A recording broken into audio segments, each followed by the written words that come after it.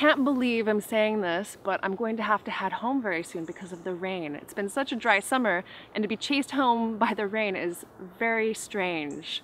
But before I go home, I'm going to finish picking as many of these calendula flowers as I can. And I've introduced these flowers to you in previous videos. They come in a range of colors. My favorite are the orange, but they also come in yellow. And I also have another variety that I'm growing this year. And they're kind of more of a lightly pinkish tinged yellowy type of calendula flower. And I'm going to be taking these home and drying out the petals and using them in making some calendula oil and also calendula balms and creams. I'm going to show you how I start that process off.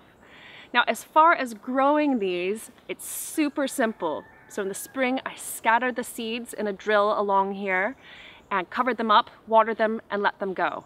And here on the Isle of Man, they can be quite a hardy plant and can survive the winter. And I've got some calendula over in the berry patch that's from last year. In other places, if you've got a really cold winter, you're gonna have to grow it as an annual, but it's dead easy. The other thing is that they self-seed readily. So if you don't pick the flowers, they will form into, let's see here, yeah, like this. They will form into seed heads really easily. And when that matures, it will release dozens of calendula seeds all in this area, which is great if you want calendula flowers, but they can become a little bit overwhelming for some people. So make sure that you pick these flower heads off before they start sowing seeds everywhere.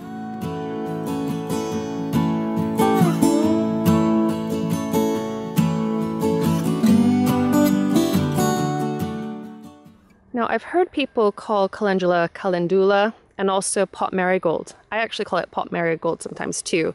And that's not because you grow it in pots, which you can, but it's because that lovely orange color will survive the pot. So it will survive being cooked.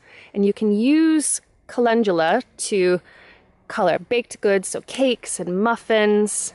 You can also pluck the petals off and use them in salads. So they're a lovely medicinal herb, but also an edible flower. I'm home now with the calendula flowers. And before we get to processing them, we need to make sure that there's no bugs in the flowers.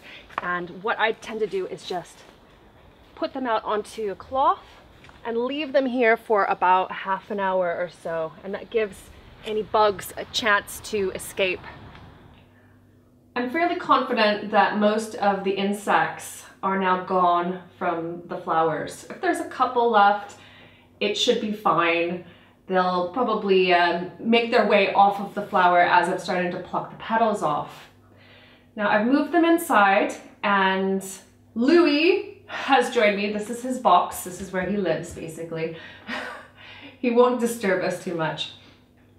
But in any case, these are starting to wilt a little bit, so I want to get them off of the flower parts and drying as soon as possible.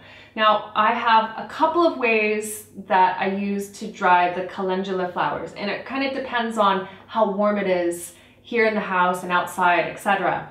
So the first way, my favorite way, is this really simple drying rack. It's just fabric kind of sheets, and you can untie them and put them in the washing machine if you'd like.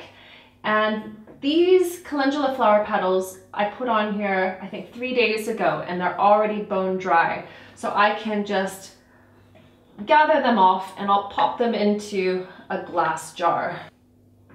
So I'm not going to wash this or anything like that. It's perfectly fine for several drawings worth of calendula flowers. All I'm going to do is just pluck the petals off and then leave them to dry here.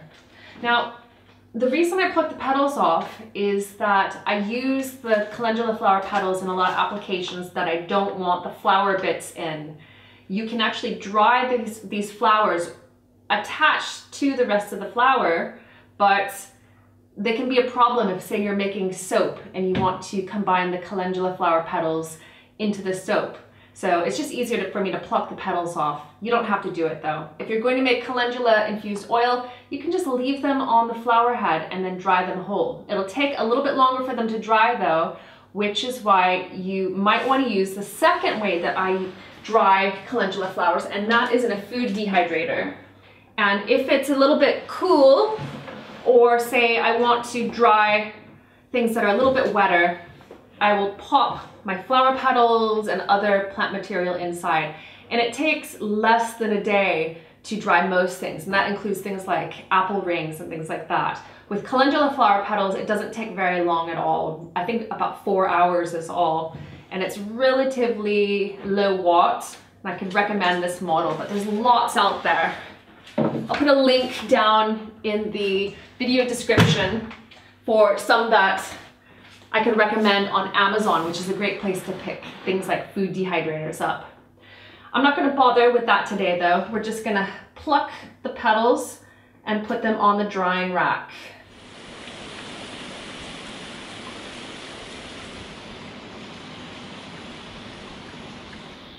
It's been a day now and it is still raining outside. Can you hear the rain hitting the roof here?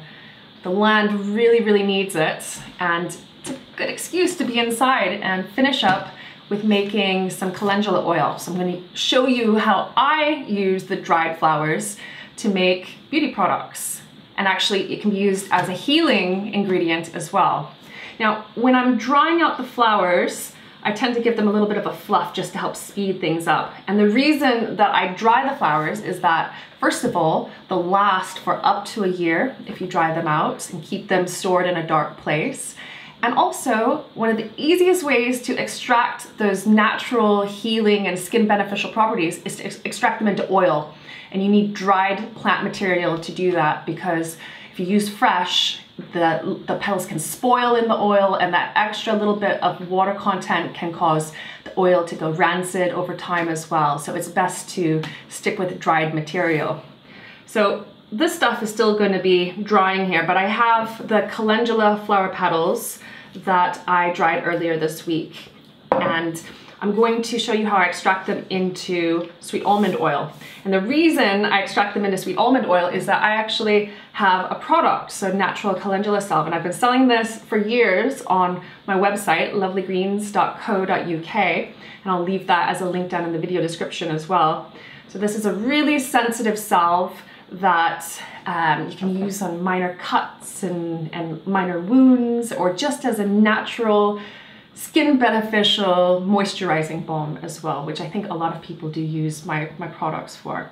In any case, I also make it for personal use, and so for a small batch like today, all you need to have on hand to make your own calendula oil is the dried flowers and then a liquid oil, a really light oil. So this is sweet almond oil, but you could also use sunflower oil, you could use olive oil, especially the really lighter grade olive oil, anything that you personally are going to use to make your own beauty products.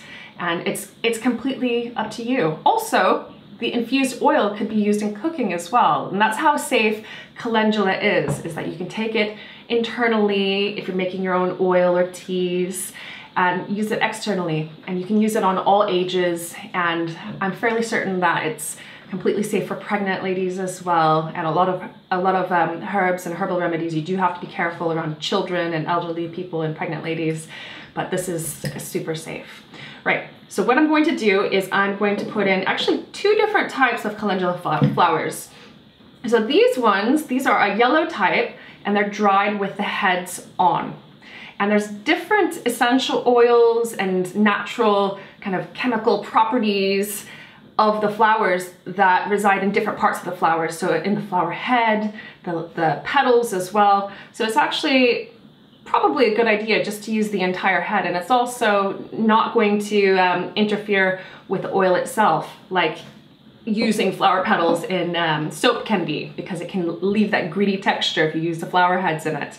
So we're going to use this and the other calendula flowers and just put them into a jar. Now what I'll do is I'll sprinkle a little bit of each. I love the orange petals in particular because they tint the oil a really lovely color. You can see that come through in the final product of the beauty products that you make. And it's been used to naturally color food as well for a long time, especially in India, in Arab countries. I think it was also used in the past in the West to tint butter, to make, and margarine, I think, as well. A lovely color. But yes, so layer this together. All you need to do then is fill it with your choice of oil.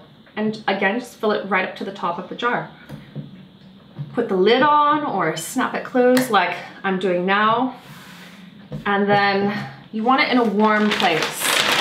So the conservatory here is quite warm, or a sunny window, but there is some suspicion that UV light can damage the natural properties of calendula flowers. So if you're going to use a sunny place, pop it into a brown paper bag and that will help to protect the flowers. Now, as far as how long this needs to sit and to infuse, for those flowers to infuse into the oil, it's about a month, so 4 to 6 weeks. And then once it's complete, you just strain the oil out.